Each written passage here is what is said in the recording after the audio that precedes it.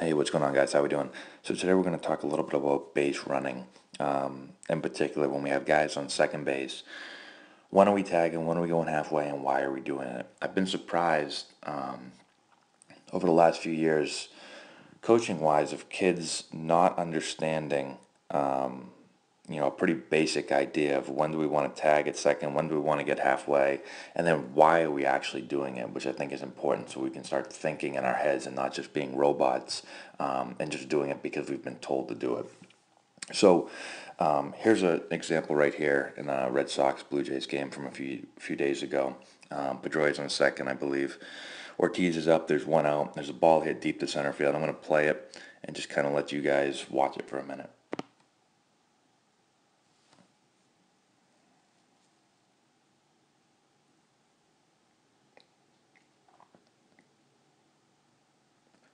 Okay, so again, there's one out.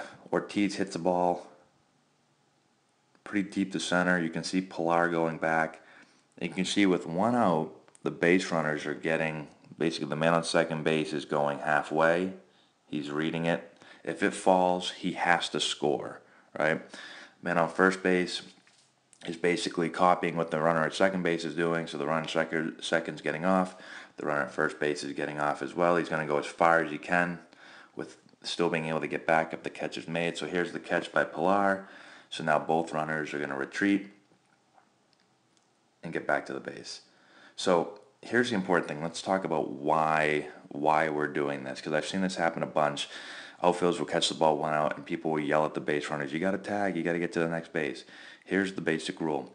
With nobody out, we're going to tag on a fly ball that's taggable, right? If it's not taggable, then you don't have to tag. But on a ball that's taggable, a ball that we can get to the next base if it is caught by the outfielder, we want to get back to the bag, tag, and then once the catch is made, we move up to the next base. Why do we do that? Because we want to get to third base with one out. Okay? That's the whole idea. If we can get to third base with one out, or less than two outs, I should say, now we're able to score in a variety of ways. A sacrifice fly, typically early in the game, the infield is going to be playing back, so a ground ball will score us. And then obviously a pass ball, all that stuff. But that comes secondary. The biggest thing is a fly ball. So a sac fly and a ground ball, we can get a free run on both of those plays. Okay? Now, with one out, now our priority changes. Now we're trying to score, right? It doesn't matter that we get to third base. If this guy catches the ball with one out, it's not as big of a deal getting to third base now because it'll be two outs, and now we can't score on a sac fly, we can't score on a ground ball. And so really the only benefit we have is maybe on a pass ball, and we put a little bit more pressure on the pitcher and catcher. Maybe the pitcher doesn't want to throw a breaking ball as much.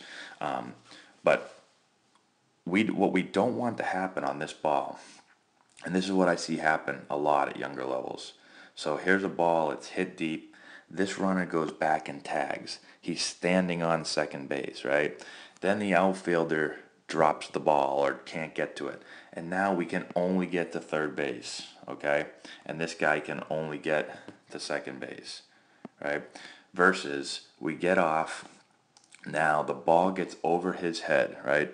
He is not able to catch the ball. This runner scores. This runner has a chance to score if the ball bounces around or if the fence is deep and the guy's got to go get it.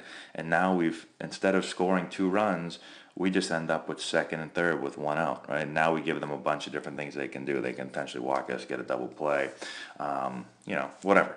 So those are the keys to running the bases when you're on second base or first and second. With no outs, we are tagging. That is our thought process, tag. With one out, we're getting off the base. We're going halfway. We're trying to score. And if he catches the ball, it's okay. We come right back, okay? Now, you'll see this at higher levels sometimes with one out and a deep fly ball. Let's say this ball was hit, boom. Let's say it's hit with more air under it, and it's taking the outfielder back, and he goes back deep, and he gets close to the wall, and then he camps under it, and he's clearly there for the catch. Well, at that point, what you'll see a lot in the big leagues, you would see Pedroia get off, and then once he realizes that he's camped and he's definitely going to catch the ball, then you would see him retreat to the bag, you'd see him retreat to the bag, and now they would tag up. This guy would move to third base. The runner would start to go, and he'd read the throw. The throw should come in the second because there's no play at third, and then this guy would stop and go back. If the man on first sees the ball being thrown to third base, this guy can continue to go, especially if the ball's over the cutoff man's head, or even if the ball is just thrown from that deep all the way to the cutoff, you should be able to beat the throw to second.